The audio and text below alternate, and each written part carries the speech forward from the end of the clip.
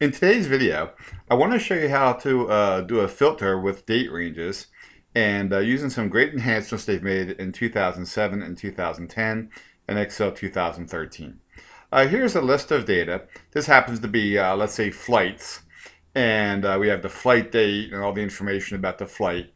Of course, with the filter, it's very important that the field names are on the first row. And then if you notice, every row after that is a different record or a different transaction. Each column is a different field.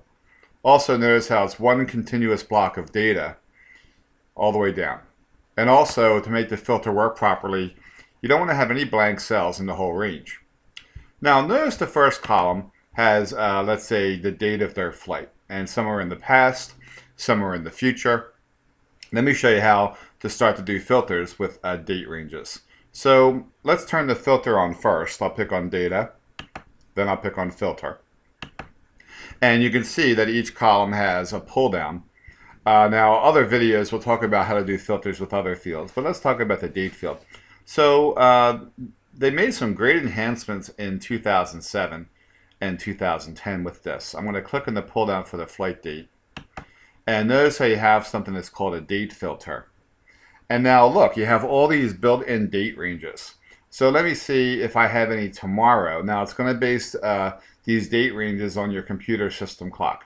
So if I pick on tomorrow, it's looking for anything from January 20th. And I don't have any of those. But let's go back to date filter and then go back to today. I do have some for January 19th.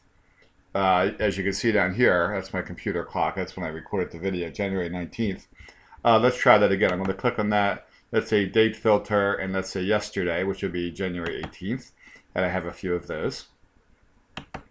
So we'll pick. Let's go through some of these other ones. So next week, I do have a couple for next week. I do have a couple for this week. And again, it's based on all these ranges on the computer system clock and then the dates that it's looking at. I have some for last week. Let's try for next month. And this month. And last month. All right, so that would be December of 2013. That's correct. So notice how we also can do the quarter. Next quarter, I have some records. Then, of course, we can try this quarter. And then we have last quarter. It's going to be the fourth quarter of 2013. Then, of course, we could do it by next year. I don't think I have any for next year in this data set. And then here I have this year. That'll be the entire calendar year. And then you can see I have records here from January and all the way up to May even, right? Anything that would be happening this year. Then I have last year, over the entire calendar year. Here's a nice one over here. It's called year to date. So that'll go from January 1st up to the current date, whatever that might be. Now this is January 19th, so you're seeing I have the ones from January. But that would be, the January 1st to the current date. Now, there's all those ones. Now, check this out. There's even more than that. If you pick on all dates in this period, then now if I pick on quarter one, it'll show me everything for any year that was in the first quarter of the year. So let's see if I have any 2013s in there. Not in that particular one. But if I go back there and pick on date filter, I think if I went to all dates in this period and I tried the fourth quarter, you can see that would see 2013. So when you pick something like that, let me try that again. If I pick on date filter and then all dates in this period, where it says quarter 1, 2, 3, or 4, that would be the first quarter of any year or the second quarter of any year.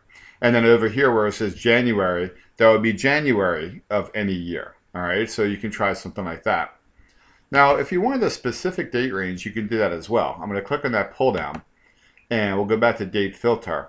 And what you do is you say equals a specific date. If you want just one date, you can say before a date, after a date, or between two dates. So let's even try that. I'll pick on between, and in this case, I'll say 1/5/2014 and 1/22/2014. So I like the fact that you can do any kind of date range like that as well.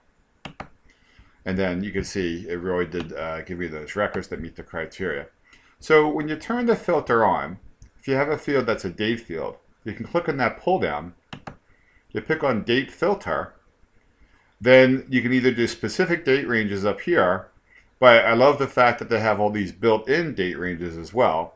And then also you have all dates in this period, which will show you like January from any year or February from any year.